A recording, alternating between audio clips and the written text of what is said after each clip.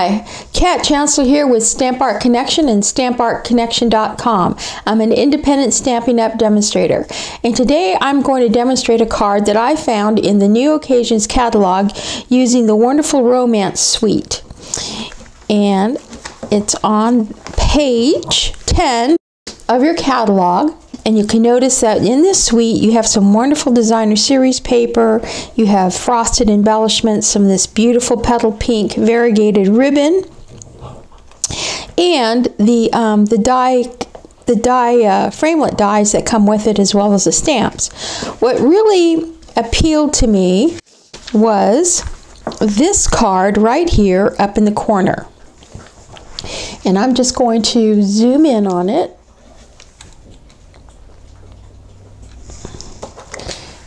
You can see it right there.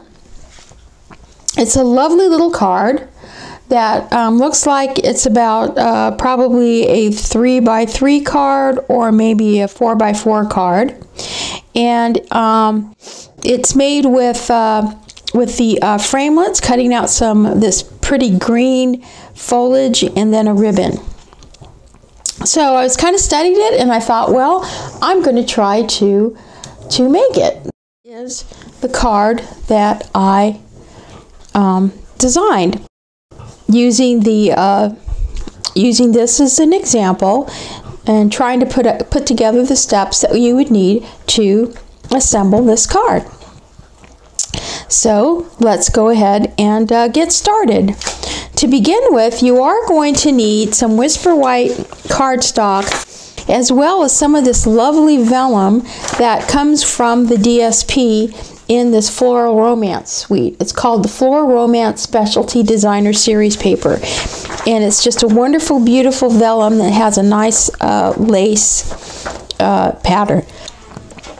You're also going to need the stamp set, and the stamps I'm using, these are the cling stamps. The cling stamps I'm using are this piece of foliage here,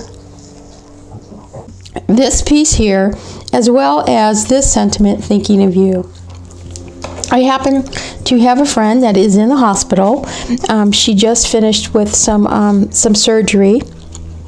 She was cancer-free for a couple of years, and now it looks like it's come back. So I'm going to be making this card that I'm also going to, I think I'm going to send to her, because I just think it's just really beautiful and feminine. So those are the stamps that we're going to need. You're going to need the frosted flowers, because those are going to be our embellishments. The beautiful petal pink variegated ribbon. And the inks I'm using are Fresh Fig, Mossy Meadow, and Pear Pizzazz. I'm also going to be using some stamping blends, and here I have a Stampin' Right marker in Pear Pizzazz, and then I have a light and dark in Mossy, actually it's Old Olive, but I'm going to use that to kind of create some of this darker foliage in my my assembly here. So the first thing that we're going to do is you're going to need your base card, 5.5 by 4.25. I've cut mine this way, which you can either open it this way or this way.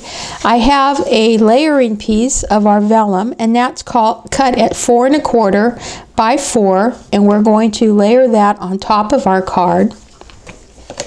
You're going to need some Whisper White to stamp our foliage that we're going to cut out with these dies right here from our framelits. And you're going to need this die cut, this punch, 4.25 punch, because what we're going to do is we're going to punch a circle and lay it on top of our designer series paper, and then create our wreath around that. Okay, so what I'm going to do is I'm going to take the Pear Pizzazz, and I'm going to stamp, and you're going to need, and let's go ahead and count this. We're going to need 1, 2, 3, 4 1, 2, 3, 4 of those sprigs that go all the way around. So let's go ahead and stamp those. And I'll probably stamp more than that.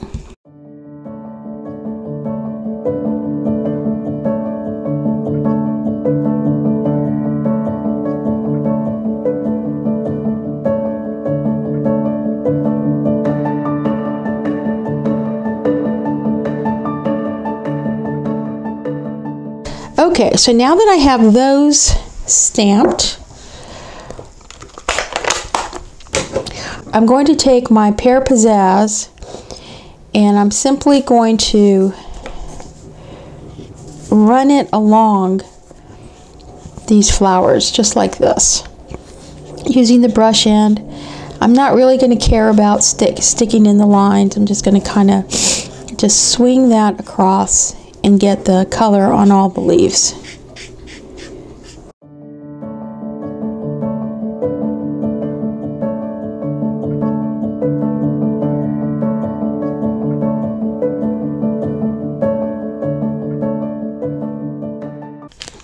Then I'm going to take my light color here on my light old olive, and I'm going to do the same thing.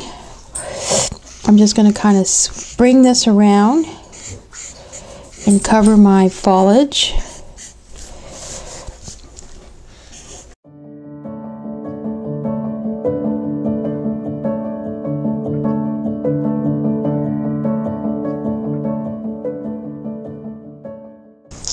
Now for the rest of my foliage here, I'm going to take my dark old olive and I'm going to use my sharp point side, because all I'm going to do is I'm just going to kind of come down here and I'm going to outline my leaf.